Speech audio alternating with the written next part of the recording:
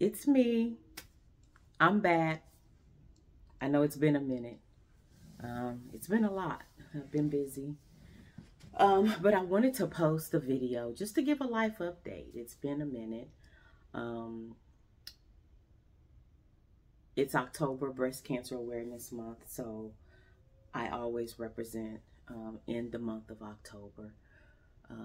I did it before my diagnosis, so I do it, now definitely post-diagnosis. But I'm back. It's Tish.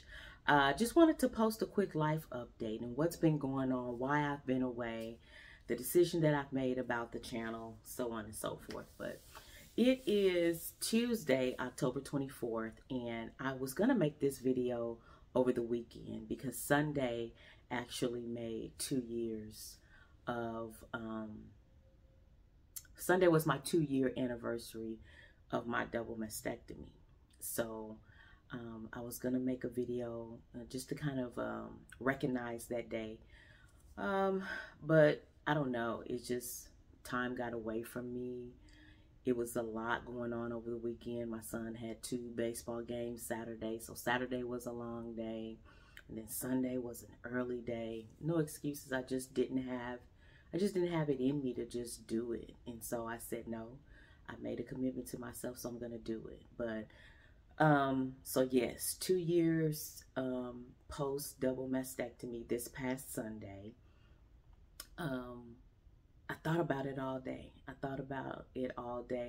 You know how memories come up in your phone from past events, and it immediately came up as a memory last year's and the year before that. I got pictures in my phone that popped up the day before where I actually took pictures of my breast for that one last time. And I forgot that I had did that. So I saw a picture of my breast like the day before the surgery. And I'm doing fine. I'm cancer free. I went about maybe a month ago and I did blood work, my scan. No, it was earlier this month. I did my blood work, I did scans, and so I'm still cancer free. Praise God for that. It's been a year ago since I found out that I would have to have a full hysterectomy. That's also was this week. So I have been hesitating getting on camera because, as you can see, I have gotten fluffier. And I have just been struggling to figure out what to do with that, because this is the biggest I've ever been in my life. And it's really been an adjustment, because with the hysterectomy and the medication that I take daily for the letrozole that I take to stop any reoccurrence of cancer, has the potential to cause weight gain. So with my hormones all imbalanced, being into full now menopause, I've gained a lot of weight. I was gaining weight last year once I took that Lupron shot, and it just really turned up earlier this year. And I was really being diligent about my diet and exercise. I was juicing and all of that, and the weight just... So I really hesitated, and I didn't feel comfortable getting in front of the camera. But I thought about it, and I thought about the purpose of this channel and what I have been dealing with. And I was like, no, I mean, I think people need to see the other side of it, of what breast cancer looks like for those that may not have gone for through chemotherapy but had other things. I mean, I did immunotherapy. I'm doing hormone therapy. Had to have a hysterectomy in order to start taking the hormone chemotherapy, and this is kind of what it looks like. I, of course, still got the reconstruction, so I'm dealing with that. I'm having issues with trying to find comfortable bras that fit. You can't have underwire. Trying to find clothes that fit my new size. and not settle in on that. But I finally went, and I had, when I had the appointment with my plastic surgeon about a month and a half ago, and I saw him because he was doing a checkup to see how my scars were healing from the reconstruction and the cleanup surgery that he did.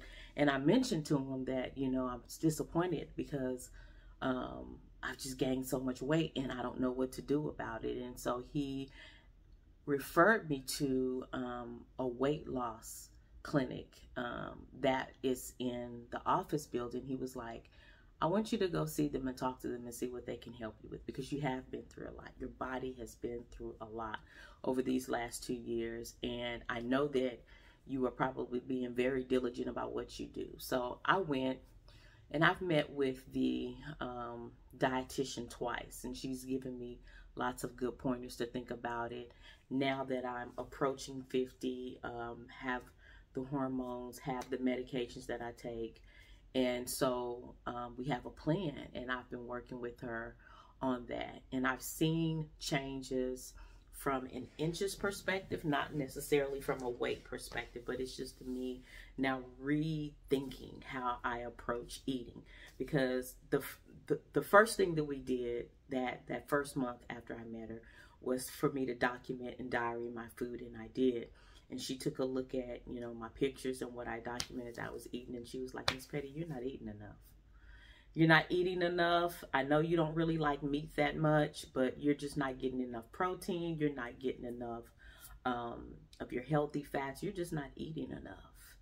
And so we've now devised a meal plan of like what my plate should look like when I eat breakfast, lunch, and dinner, and then a snack if I want a snack.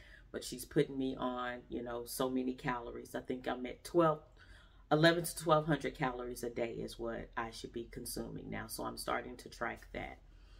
And then we set a goal that first month, and that was for me to at least do 30 minutes of an activity at least 45 days a week.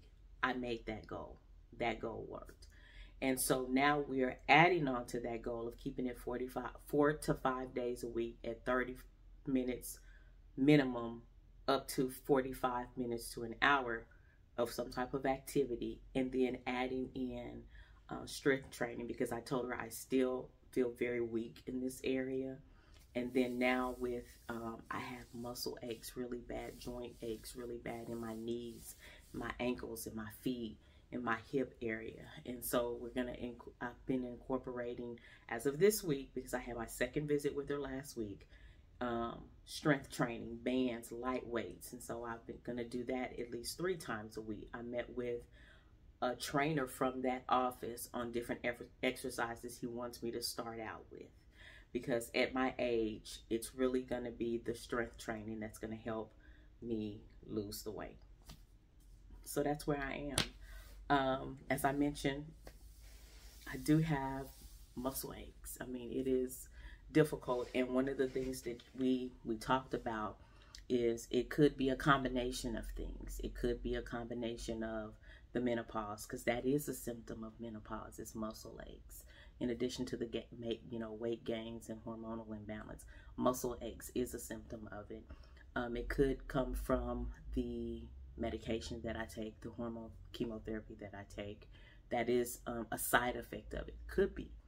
But it also could be from the cholesterol medication that I take, the statins, or I take atorvastatin, and those statins have a tendency to cause joint aches. And I was like, you know, I remember reading that when I first started taking it. She said, so it could be a combination of all 3, but let's figure out how to, you know, at least alleviate the muscle aches from the weight gain, and see if that kind of tapers some of that off. I mean, because it hurts. It hurts to sit down somewhere if it's low, like this chair. It hurts to stand up.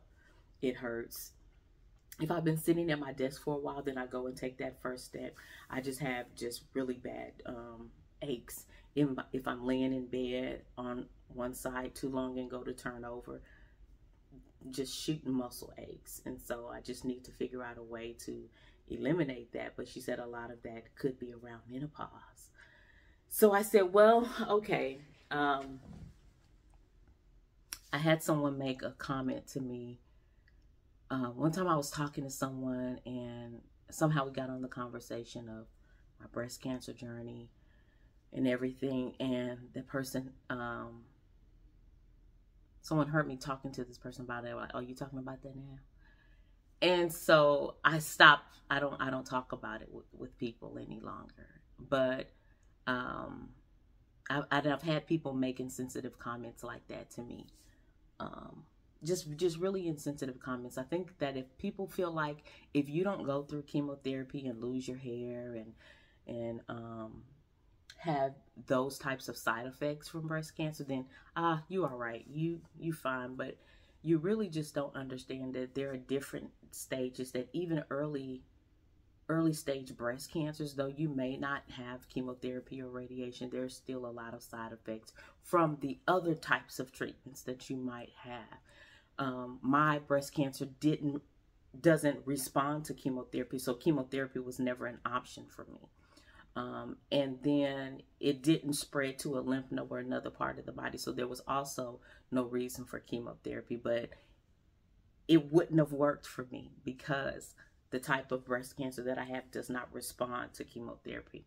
But the side effects of some of the other treatments and just the changes in your body from having a double mastectomy and having the reconstruction, and where your body changes because of all of that, then the menopause, it's almost laughable at some of the comments that I get from people. So I've just made the decision to not even talk to people about it any longer. But I will talk about it on this channel. I just don't talk to people about it directly any longer. But one of the things I do want to shift to is talk about, what menopause looks like and walk you through my journey of trying to get back. And I don't want to say healthy because I don't think that I'm unhealthy. If you go look at a lot of my numbers, like my blood pressure and all of that looks really good. I'm not diabetic, not pre-diabetic. So it's just a matter of really trying to understand how my body has changed. So that's where we're going to be. That's where we're going to be. I'm going to commit to getting back on camera. I'm not going to let my weight gain or my self-consciousness of my weight stop me from that, from sharing what I am dealing with, because other women my age, other women could be dealing with some similar things and just like, why is that? And so we can just talk about it. So I'm just here to share life update. I still have my locks. The medication does thin my hair out. I have lost a couple of locks. This is just pulled back. You see my sides are thin. This is like the first time that I've pulled it back and put tension on my hair in a while, just because I don't want to put a lot of tension on my hair, lose more locks. I'm really trying to preserve the locks. I do still carry them in the same way that I did from the beginning, but I did notice that my roots, I noticed they tend to be a little bit thinner, and that's the medication, it's thinning out my hair a little bit. So now I'm trying to figure out how to combat that. Again, things that people go through that you don't even realize. And so just wanted to get on camera and say, hey, not gonna hold you too long, but I am gonna commit to coming back. Just want to pop in and just say hey and let you know I'm still out here. I'm still doing my best. Work has just been a booger bear this year. Thank you to all my new subscribers that have joined. I'm almost at 300 subscribers, y'all. And I know that's not a lot. And I know I've had the channel now for almost a little over 2 years. But that is a lot for me because I know that the topics that I'm discussing aren't gonna garner me thousands and thousands of views and thousands of subscribers. But people have come to hear, if not about what's going on with me with that, but my hair. So I do have some hair content that I need to post. It's just sitting in my phone for me to edit and post the video, but I'm telling you, work has been a booger this year, but I'm getting through it. So thank you again. Subscribe, pass this video along to someone that you know that could find the information useful. Thank you for all of my new subscribers, and I'll be checking in soon. Bye.